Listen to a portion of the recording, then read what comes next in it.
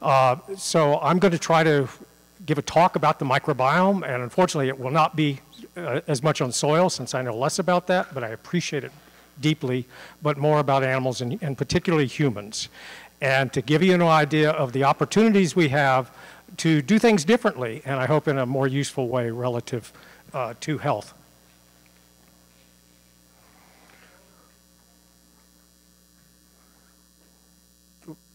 So first, two definitions, I'm sorry, back up.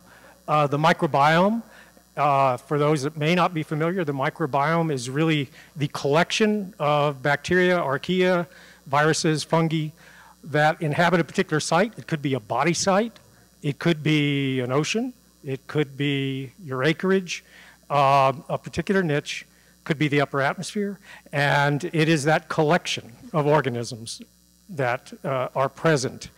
And then the superorganism is the combination of all the species that go together to operate as a single organism. We're a superorganism. A coral reef is a superorganism. And the other term I'll talk about is colonization resistance a little bit later in the talk. So I want to point out that Earth is primarily a microbial planet. That is the most significant, major, prevalent life form on Earth. And that they've been here a long time, probably been here before us. And as a result, when we talk about managing and helping heal Earth, we're really, the microbes are a benchmark. They are something we can measure and a good indicator of what's going on. They're in the upper atmosphere, they're in all the extreme places on Earth. And I'll show you that we have kissing cousins in us that are in those places as well.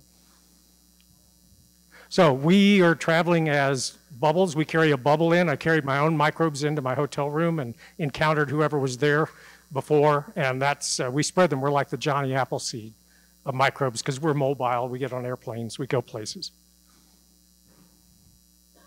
There, gonna have to reach out. So I did want to point out that there are things called extremophile bacteria and archaea that used to be bacteria, but now they have their own kingdom. And these live in very extreme conditions under Antarctic glaciers, 300 feet beneath, eating minerals, rocks. They eat rocks. The Great Salt Lake, Yellowstone geysers, the bottom of the Marianas Trench. And they're in our gut. They're in our gut. You have them because you have extreme places in your gut. So we really have a connection to life at the most extreme places, places you wouldn't think life exists. It is. It does. It's microbial, and it's in us. Oh, can this be activated, that screen, so that I can see the slides? That would help. Otherwise, I'll come down briefly. It helps to know what's up next. So microbes cycle, and that is the microbes in your fields. Some of them can go into the atmosphere. We have a Pseudomonas species that is the rainmaker, and it can go from plants up into the atmosphere. It causes water to freeze at temperatures that are above freezing, makes snow, it rains. There is cycling going on, soil, plants, animals. And so think of it as a continuum, because when I show you where the microbiome exists in humans, for example, there's no barrier to what's outside in terms of microbial life. So what you're doing with soil, with plants, with animals, reaches us both as food, but reaches us in other ways as well. It's one of the protective factors for human health when children can be on animal farms, for example. They're protected at risk of allergy and asthma. And they're protected because they're immersed in a microbial environment that they miss when they're in a mega city. So I'm sure you know more about this than I do, but I want to mention that root-associated bacteria, soil microbes, fungi in soils are the communication network. And you should assume that we are capable of communicating the same way through our microbes. I believe that's a human capacity that we've not been taught and that we've not been using fully because we weren't as aware of it. So look at this model and think, we can probably do that too. So plants that are attacked by aphids in a field signal through the underground microbiome to other plants that they're under attack, and those other plants change their gene expression to arm themselves against the attacker, the pathogen or the agent that's attacking. So if you have a disrupted soil system, disrupted plant system, you're automatically making plants more vulnerable. And that's why the job you're doing in managing ecosystems, and I believe we'll be doing more managing microbes, is where real health and regeneration occurs. So keep this in mind, that you are helping when you enrich these systems and you allow them to be robust ecosystems, you allow this to happen, you facilitate that. Natural resistance, natural protection against disease.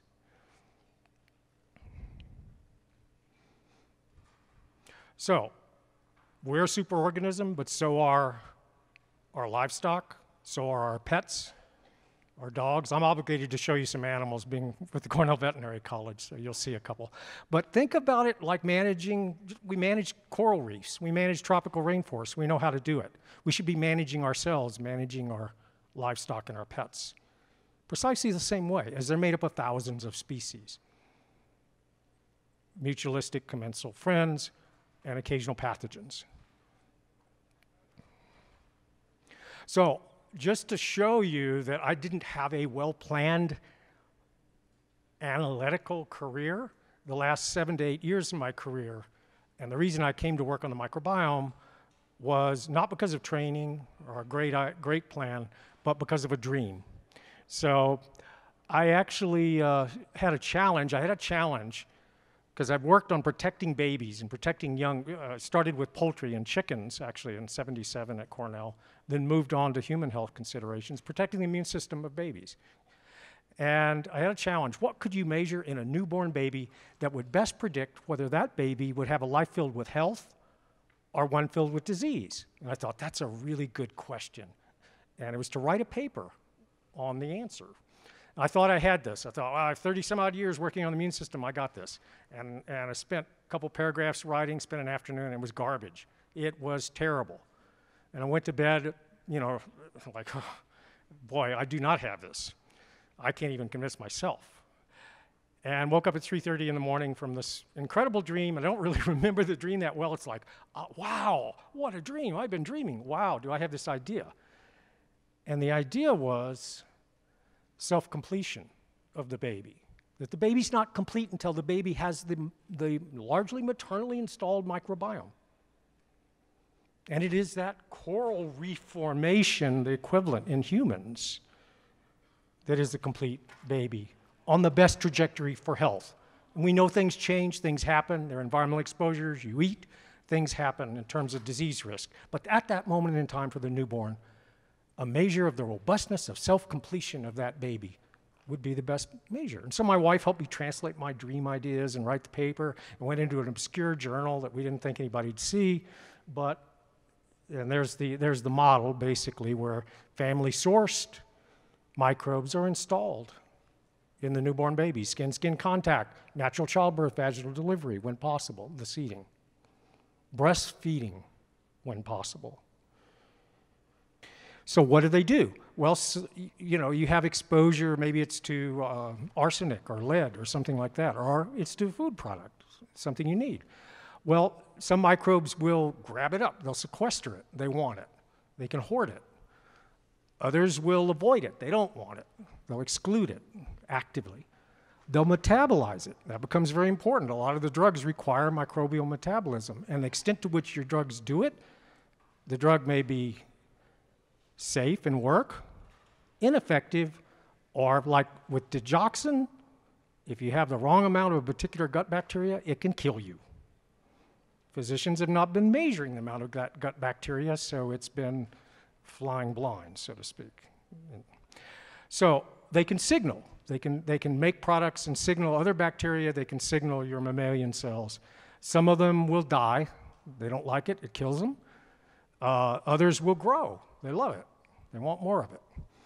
And some of them sometimes, occasionally can move. You don't want that. They have their own little niches. They're good in their niches. They're usually good for you in their niches. Getting them into other parts of your body is not a good idea. Usually leads to disease. So those are the kind of responses that can occur. They have a remarkable array of functions. I'm only going to talk about a couple because of time.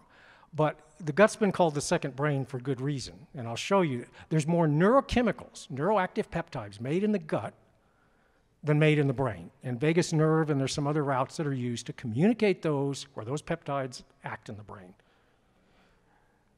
The microbes the bacteria make neuropeptides.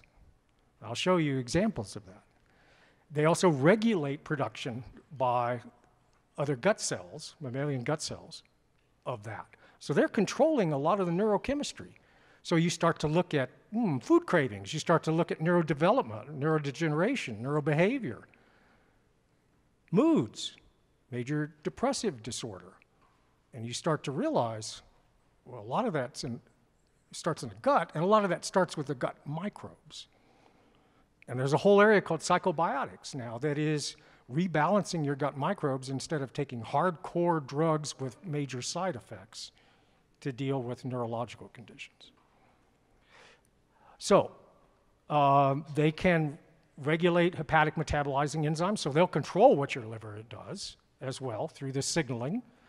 And the immune system has to mature, co-mature with the baby and the infant's microbes. And the reason is the immune system has come out of an environment that's in the womb, where the mother and the baby cannot immunologically attack each other and go to full term. So the immune system hasn't developed in a linear way. It's really developed in a bias to avoid the responses that would present this incompatibility problem. And that means things have to happen after birth, first 1,000 days, critical for a lot of the physiological systems, immune system. Lung takes longer, but. So that is fine-tuned by the microbes. 60-70% of your immune cells are in the gut. Now, when I was teaching immunology at Cornell in the 70s, we taught just the reverse. A lot of what I taught, we now know, is not right. We were focused on the thymus and the bone marrow and whatever. The action is out in the tissues, a lot of it in the gut and the mucosal tissues, airways, gut. So if the baby does not co-mature, then there's a bias toward what I heard in the second talk yesterday morning, beautiful talk, talking about low-grade inflammation. Well, that baby is biased toward misregulated inflammation, and that is what underpins almost all chronic disease in the end. There's a bias toward that. There's blunted antiviral responses. There's some imbalances. And the cells are not distributed in the periphery. They're not distributed in the brain. They're not distributed in the skin, in your peripheral organs, in a balance that is good, because that has to be signaled by your skin microbes, by your gut microbes. But, they're actually signaling so you have tolerance and you don't have autoimmune disease later in life. So those are kind of three areas that I'm just going to talk about briefly. The rest, you can see there are other important things, HPA axis, stress, hormone production. Again, microbiome has been called the missing endocrine organ. That was one of the first terms given to it. So a lot of activity in your physiology. And this is a very complex slide. I mainly just wanted to show that there are windows and things happening in the brain and in the immune system during the postnatal first 1,000 days in particular, and that's where this co-maturation, the critical windows are, where the microbes have to be in place for the best balance to occur. Now, this is not to send a signal that you can't do things in later life. I changed my own health in my 60s, changing diet and using particular probiotics to rebalance once I knew what was going wrong with some of my physiology, and it has really helped. So you can change things at any age, but you get more bang for the buck early in life. That's where a lot of programming happens. You don't want to miss those critical windows and those steps in development if you can avoid it. So here's the example of specific bacteria, some species that make serotonin, some make dopamine, some make GABA, acetylcholine. And just changing the ratios of those will rebalance brain chemistry and will help a lot with mood issues. So I can see I'm actually going to need to move I may have to skip some slides. Apologize about that. So either the balance occurs or you have misregulated inflammation as a likelihood, and then it's a matter of how things will show up. Our microbiome in Western countries like the US has been estimated to be depleted by 35 to 40%. compared to the Yanomami, Amazonian indigenous peoples in Venezuela and Brazil. And people right now are trying to, okay, thank you, trying to actually recapture some of the missing microbes. You can't actually import them in, but people that are actually children between Western anthropologists and royalty in the Yanomami can travel back and forth. And it's interesting, you can monitor their microbiome as it changes as they go back to the more natural conditions in the Amazon, and then come back here and eat food for a few days and then go back. But they can actually, just with what they have inside them, help us see what we have been missing. And some of those are really important. Things like microbes that will reduce blood pressure. So we need to restore us, but if you don't restore the soil and the plants and the livestock, we can't get there either. We can't get there. Okay, 6 factors, and this is in my book, that led to this. Antibiotic overreach, prophylactic use. I was hired in the poultry department at Cornell. I railed against prophylactic use of antibiotics for growth promoters, installing it in the environment, and then overprescription, you know, in cases of things like ear infections or the like, where physicians are now, pediatricians are understanding maybe some of these we should wait 2 or 3 more days and see if it's viral. Because every round of antibiotic from 0 to 1 year of age has a very measurable impact on risk of asthma at 5 to 7 years of age in that child. Every round, it's not just that you can see a difference, it's every round it's incrementally more. It's not to say you shouldn't use antibiotics. They're lifesavers. They saved us through the 20th century, but we have not understood risk-benefit. Oh, sorry. Well, yeah, there's the food revolution. Processed foods, I found it really enlightening that processed foods retain flavor. You know, I used to be told when I first had rattlesnake to eat at some food festival, it's like, well, it tastes like chicken. Well, chicken doesn't taste like chicken. When I was growing up in San Antonio in the 50s, chicken no longer does. And again, I was in the poultry department for 14 years before I went to the vet college. It doesn't, because taste was not, it's interesting. Rare fish and figuring out how they can be used in food and getting them to taste good enough to do that was a priority. Meanwhile, chicken flavor was falling off. So the idea is the food revolution and what we thought was benefit, getting food to people, had many unintended consequences that have been very, very detrimental.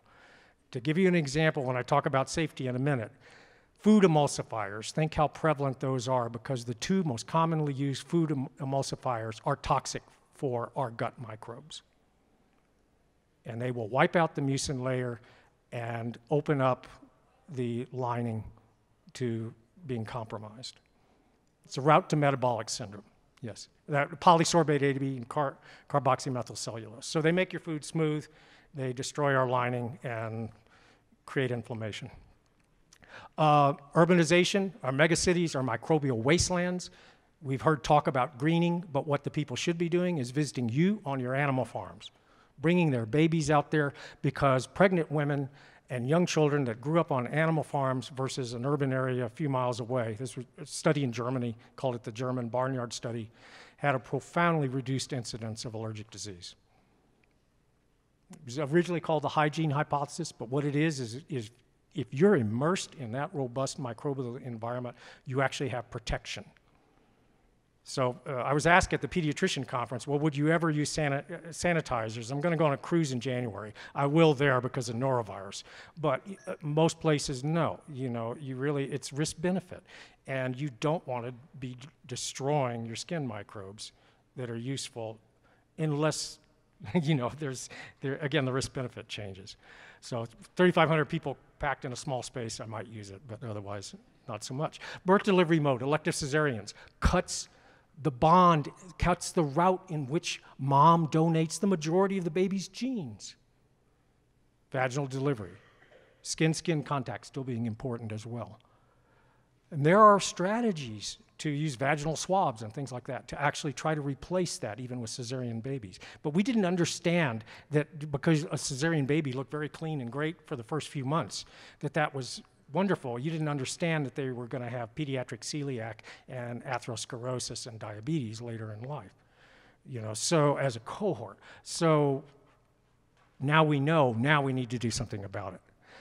And misdirected efforts at safety. Most of my career was safety for the immune system and studies, and I can tell you that because we never measured the microbiome, I'll show you a figure that we published recently, that toxicologists don't know what's safe.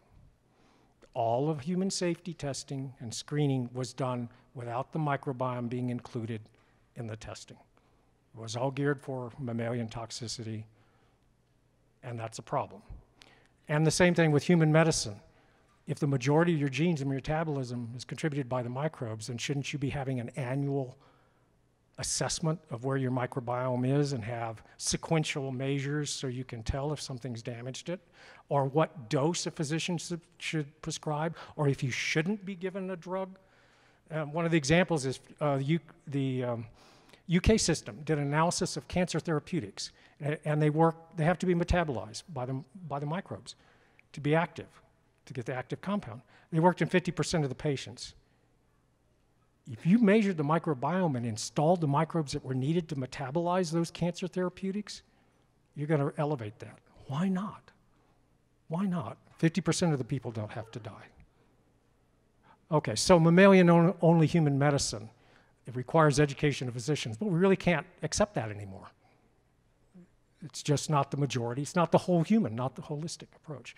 So this is almost a decade old. 9 years ago, with some other colleagues, I published what was intended to ask the question, if you had a child who was diagnosed with asthma, or a group of children, if you had other immune-inflicted diseases, psoriasis, inflammatory disease, recurrent respiratory infections, schizophrenia, inflammatory bowel, what happens to that cohort? What diseases are they at an elevated risk for as medicine is practiced today versus either a null effect or maybe even lower? And the answer is there are comorbid diseases, chronic diseases that show up in those cohorts much more frequently. Some of them make sense, some of them don't, or didn't at the time. And this would be expanded dramatically. This was what the literature said in 2010. So the point is, that cohort, not an individual necessarily, but the cohort of children with asthma are going to develop certain chronic diseases at an increased prevalence to the rest of humans. So why wouldn't we do something about it? Physicians didn't know, but the point is you can't simply keep doing the same thing because these diseases kill 75% of the people worldwide. So you hear a lot about pandemics and infectious disease, but it's non-communicable diseases that are actually killing the majority of people.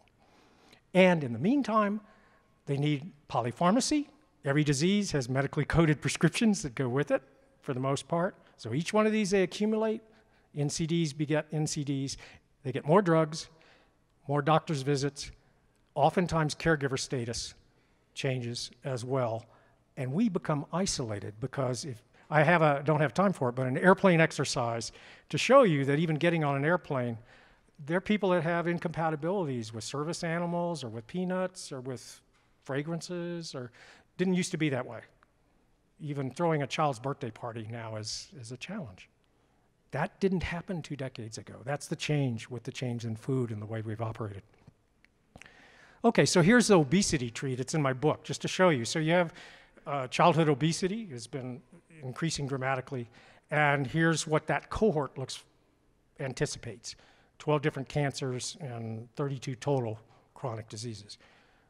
We should be preventing children receiving that diagnosis. And if they do, we should manage them differently, not just the presenting symptoms of the day, but what's going to happen a decade or two later. Okay. Breast milk is another important aspect because it provides not just immune components, colostrum even more important than breast milk, but breast milk provides immune components. They provide this amazing component called human milk oligosaccharides that nutritionists used to say, why is it there? Because we can't digest it. Our mammalian cells can't digest it. Well, it's not for them. It never was. It's for the microbes. The microbes use it. And it changes, that helps microbes co-mature. Breast milk also has its own microbiome, and that is donated as well with nursing. It's absolutely critical when possible. You have the issue of, should we actually have pasteurized banks of human milk, or is raw milk better? Same thing, actually, raw milk with cow milk as well, a question. So it's another important component. And I just want to say that diet and the microbiome go together. You can drive changes in the microbiome with diet, but it's tough, because if you grew up microbes eating fried chicken and you want to eat kale now, they know how to make it be painful and put you in misery, and they will. So actually adjusting both, install the microbes that you want that'll use the diet that you're putting in as an energy source, just makes sense. It makes sense.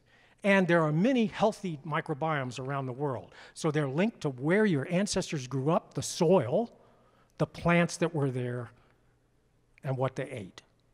And so for me, with ancestry back more in Europe and maybe some in Africa, to try and have the perfect Asian microbiome would be a leap I should not probably try.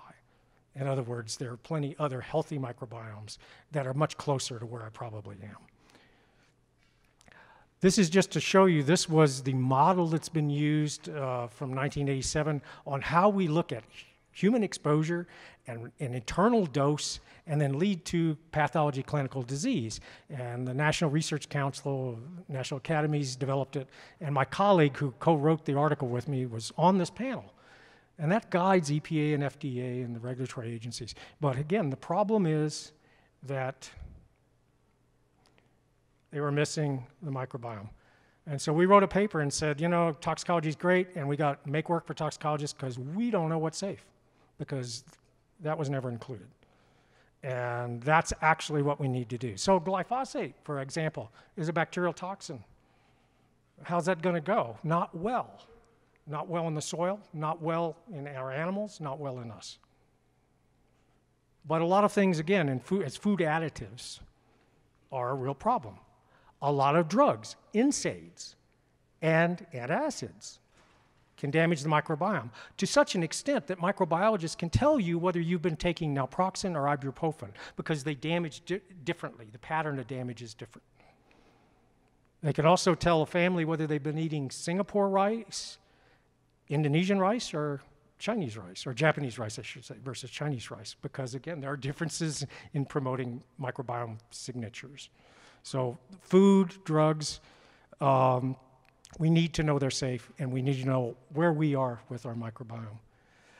The final thing is to mention the other aspect of disease, colonization resistance, and that is blocking, using friendly microbes, mutualistic microbes, to block pathogens from gaining a foothold. And it's not just physical blocking, it's metabolic, it's taking up nutrients they need, it's actually their antimicrobials they'll make. Bacteria will kill other bacteria, and they can do it. And it's maintaining that mucin layer, the blue layer right there. So this is what the food emulsifiers do. They take that down, and you have bacteria that are getting the immune cells interested underneath, and they'll kill the lining, and then you have leakage. So commensals are really critical, and that's when you're doing what you're doing with the soil, when you're doing what you're doing with the farm animals, and when we do this for ourselves, it's absolutely golden. We should be taking maximum advantage of colonization resistance and then use drugs when this fails, or other strategies. So I want to point out that it's not like we don't have a track record. I was in poultry in the 80s, late 80s, at the time when there was a salmonella outbreak that involved New York State as well, and we had vertical transmission through the egg, we had spread horizontally, chicken to chicken, and we had a food safety issue where humans stopped eating eggs. It was devastating for the industry at that time. So what did they do? They used something called, at the time, Nurmi concept by a Finnish researcher. And that was, well, what if we loaded the birds up with just Lactobacillus acidophilus? We can do that. Just load them up, because we control their environment. We control their diet. And it solved the problem. And you hear a lot about antibiotics prophylactically in the industry. You probably don't hear about this, because this has been used. There's now 35 to 40 years of data on this being cost effective, where there's only pennies profit anyway in the producers. Thanks. Okay, so this works, and we should use this just as part of our managing microbes. So I need to wrap up and just to say that microbiome status affects environmental chemical drug exposures, and we can use that to advantage. We can probably reduce side effects of existing drugs. We got some drugs that should not be prescribed because they're damaging us, and same thing with our animals. It determines efficacy, and it determines what your physiological response to food is going to be. You get the garden you're growing in your gut in sync with what you're putting in to feed it, and you're going to be good to go. And I just want to introduce, if you wonder about animals, I should tell you that dogs can sense the microbiome like nobody's business. Think about how they greet each other. Is it face to face? No. They're taking a fecal reading, you know, it's nose to tail, right? So this is Cliff. Cliff can identify Clostridium difficile, a life-threatening hospital-associated pathogen, bacterium. He can identify that in individual patients or with a hospital outbreak 3 days before any other instrument can identify it. They're measuring the volatile organic compounds. So imagine going in a doctor's office and getting breathalyzer for your microbiome. It's possible. So take-home points, really the holistic strategies you're practicing now, they go all the way to human, and we need to keep that going and regenerate. Newborn immune system has to co-mature with the microbes. That's what I told the pediatricians. That's their mission. It's absolutely valuable. And nothing's safe until we know it's safe for the microbiome. It's the majority genes. And diet is a huge part. So all you're doing to get toward healthy food grown in an environment that is regenerative in terms of agriculture is the foundation stone.